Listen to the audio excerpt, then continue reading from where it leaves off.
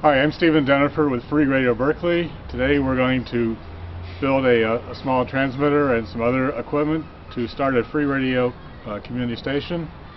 And here we go upstairs to start the process.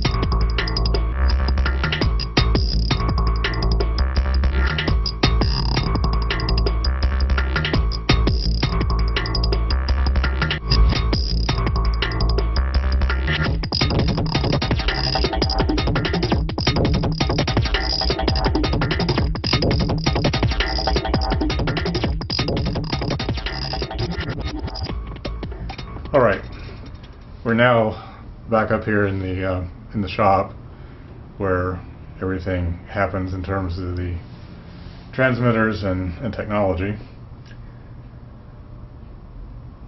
The very basic item that one will need for a small low-power FM free radio broadcast station is a transmitter. At Free Radio Berkeley, we have over the last 15 years been designing and developing a complete line of low power transmitters and other related equipment that help one set up a small station. And I have in front of me some of the basic components. In this case, what we have is a 10-watt transmitter. So we provide these in a variety of forms. You can buy an already assembled transmitter, which is in this case, you're looking at a 10-watt transmitter. This is capable of covering a range of maybe up to 3 or 4 mile radius. Or as a kit where you receive the actual circuit board, I have it in my hand, along with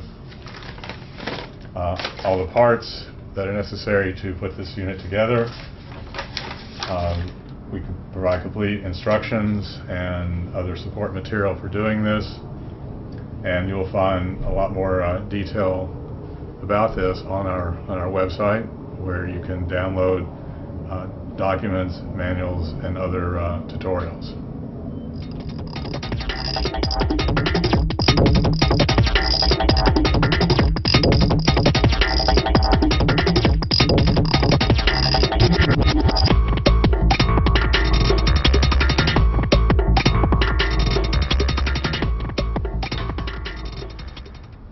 All right, what I have here in front of me is a 10-watt PLL transmitter that's been fully assembled. PLL stands for phase lock loop controller. What this means is that there's a particular circuit pointing right here which actually controls the frequency and keeps it exactly on frequency, the frequency that's been programmed by these series of switches called a dip switch, your 8-position dip switch, which is read by a microcontroller chip here. It reads this data, transmits it over to this chip, basically programs it for the specific frequency that's been set here. Then this PLL controller sends a control voltage through this area through a filtering circuit back over to the voltage controlled oscillator, which actually produces the FM broadcast frequency that you will be transmitting on.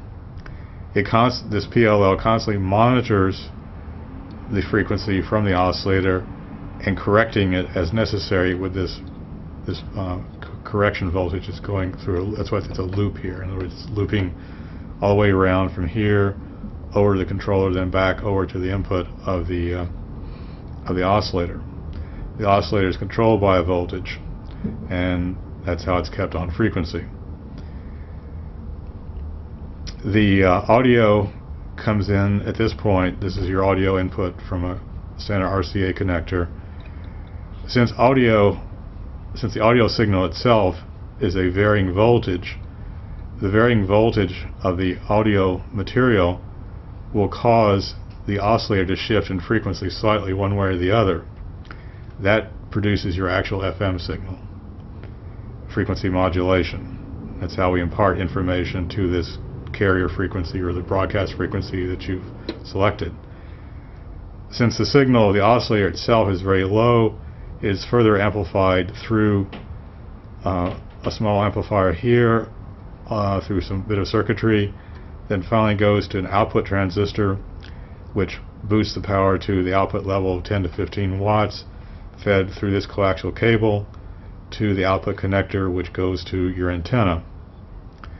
And then operating voltage is fed to this point from these connectors. It's a standard voltage of 13.8 volts, the type of voltage you would have in a car battery or a car electrical system.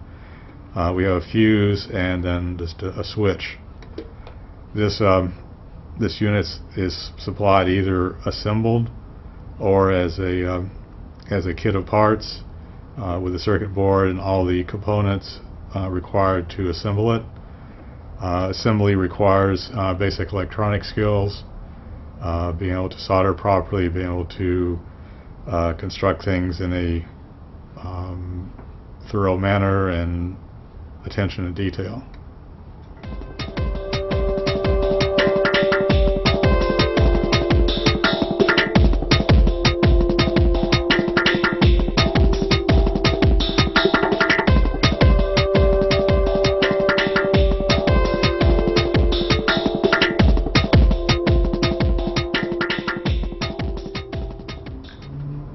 Now that we have the transmitter fully assembled and ready to go, in my hands here, we can now proceed on to the antenna. In this case, it's a dipole antenna, and these kits, along with all the other kits, are fabricated here at our shop in Oakland, California. The antenna is right here. This is called a dipole antenna. We can provide this to you fully assembled and tuned to a frequency that you specify, or you may also purchase as a kit, which is actually composed mostly of items that you would find at a hardware store: PVC pipe fittings, aluminum tubing, cut to length,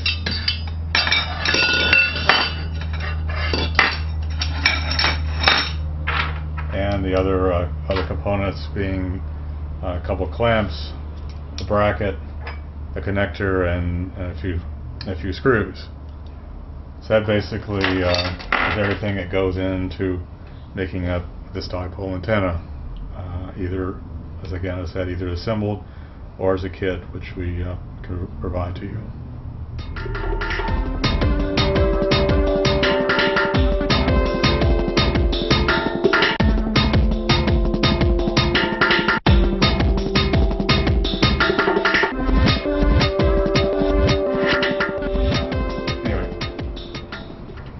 Proceeding on to a few details regarding this dipole antenna. Dipole antenna is your basic fundamental antenna used for broadcasting. It comes in various forms and configurations, but this is your most basic form. The length of this element, or actually both elements, the length of the elements is a function of the frequency. The lower the frequency, the longer the element length. The higher the frequency, the shorter the element length. So basically, we adjust the length of this total length here to tune it to a specific frequency that's been chosen.